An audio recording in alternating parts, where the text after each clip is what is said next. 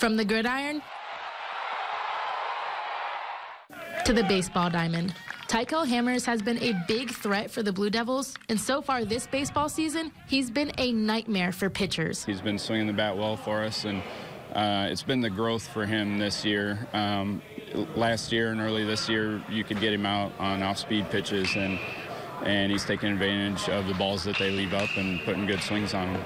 Improvement like that didn't come overnight. Tykell's been practicing since the winter, something he says has helped his game. I've been practicing for this for a couple months, so it's like I'm not just starting baseball right now. Football and baseball kind of intertwine. I'm a receiver for football and then a left fielder for baseball, so tracking and stuff makes that really easy.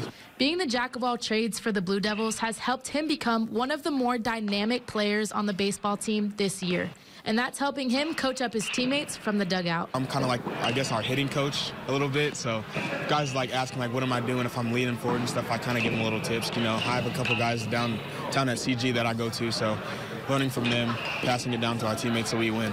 Tykell Hammers is known for both his play on the football and baseball field, but don't ask him to pick a favorite. It's even. I've played both for a very long time, so I can't split it like that. And lucky for us, we still get to see another year of Tykell do his thing for the blue and white. Victoria Bordenga, WGEM Sports, Quincy.